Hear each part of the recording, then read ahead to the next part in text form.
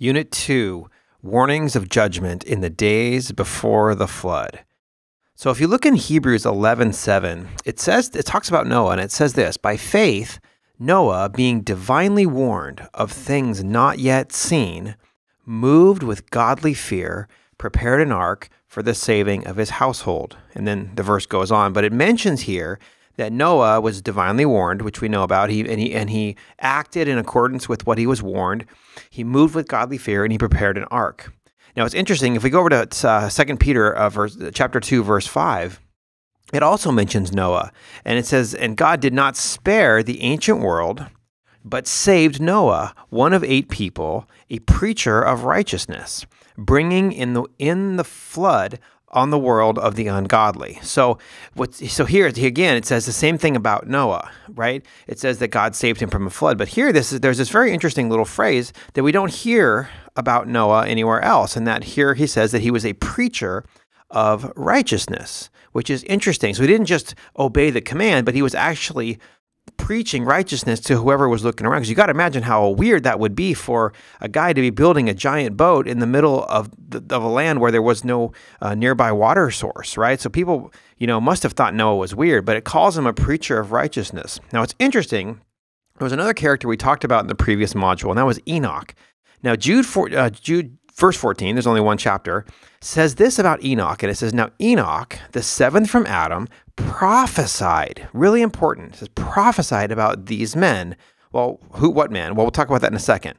But here's the nature of his prophecy. See, we don't read this in the Old Testament. So this is something we learn from the New Testament revelation about the Old Testament. So he's saying Enoch prophesied, and the nature of his prophecy says, behold, the Lord comes with 10,000 of his saints to execute judgment on all, to convict all who are ungodly among all of them, and all of their ungodly deeds which they've committed in an ungodly way, and all of the harsh things which ungodly sinners have spoken against him. Right? Not the most inspiring verse in the Bible, but nonetheless, he's talking about judgment upon certain men. Now, the men he's talking about, he mentions earlier in verse 4, where it says, for certain men have crept in unnoticed, who long ago were marked out for this condemnation. Ungodly men who turn the grace of our God into lewdness and deny the only Lord God and our Lord Jesus Christ. So he's talking about people who pollute the message of Christ, but he's comparing it to the days of Enoch, where Enoch prophesied against the same kind of people who were doing the same kind of thing, who were living in ungodly ways. Now, it's interesting, if we go back to Noah, right, it talks about how he's a preacher of righteousness. And then it talks about Enoch and how he prophesied about judgment. Okay, now what's interesting is that these guys have a couple things in common. For example, if you were to think about, there's a phrase that's mentioned about both of these guys in the early part of Genesis that's not mentioned about anybody else in their line or their genealogy. Can you think of what it is? I'll show it to you in a sec, so check this out.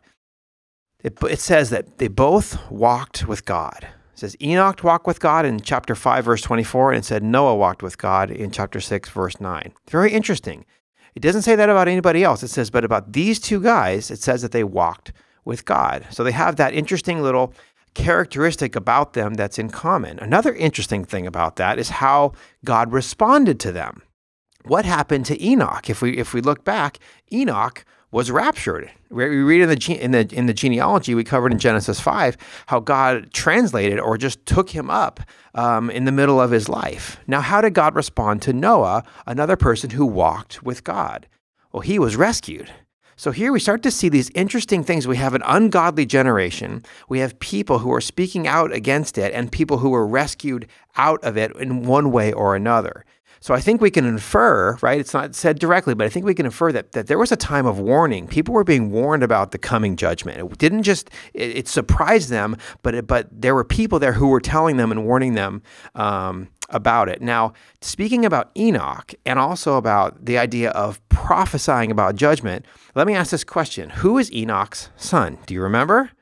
So I showed you this slide in the previous module. This was the genealogy that we studied in Genesis 5. If you look at it, who is Enoch's son? It is Methuselah.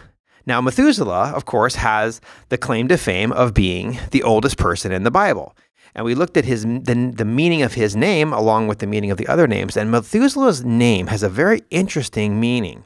Now, without getting into the Hebrew, there's two parts that go together, the idea of being sent and the idea of death, right? So sometimes it's translated either dying he shall send or he has sent death, something of that nature.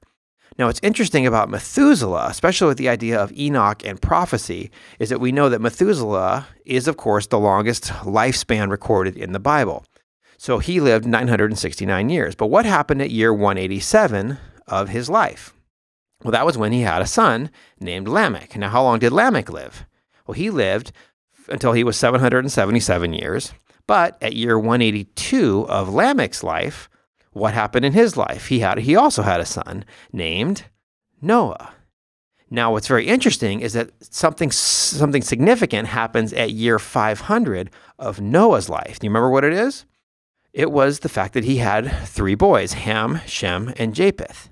Then, at year 600, another significant event happens in the life of Noah, and that is the flood. It makes it very clear in the Bible. Now, what's interesting about the Methuselah and this whole thing is that if you just kind of do some math and you take the 187 up to Lamech, and then you take the 182 from Lamech to Noah, and then you take the 500 up to Ham, Shem, and Japheth, and then you take the additional 100 up to the flood, and if you add them all up, what's fascinating is that you get the exact lifespan of Methuselah, 969 years, which is very fascinating because the flood comes the very year that Methuselah dies. Is that coincidence? Could be. I don't know. But what's interesting is that this idea of the longest lifespan in the Bible also could be seen as a prophecy of Enoch, right? Because it's as though Enoch is prophesying in the name of his son, because the longest lifespan in the Bible becomes almost like a symbol of God's mercy for people to repent. He gives them the longest lifespan possible of all the ones recorded. It's like a symbol. But and during the time, I believe that there were warnings. Now, again, this is an inference. It's not said clearly, but clearly God gave people lots and lots of time to repent. But we know how the story goes, right? The days where evil people were wicked and they don't repent. And so God brings the rain. And so in the next unit 3, we're going to now take a look at the ark and the flood, salvation and judgment intertwined.